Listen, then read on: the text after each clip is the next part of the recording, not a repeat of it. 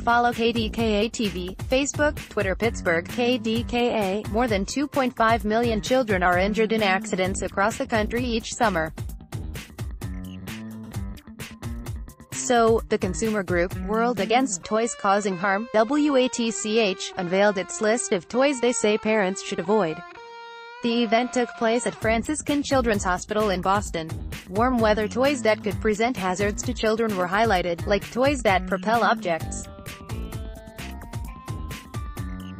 Source: World Against Toys Causing Harm. The group says a little care can prevent a major catastrophe.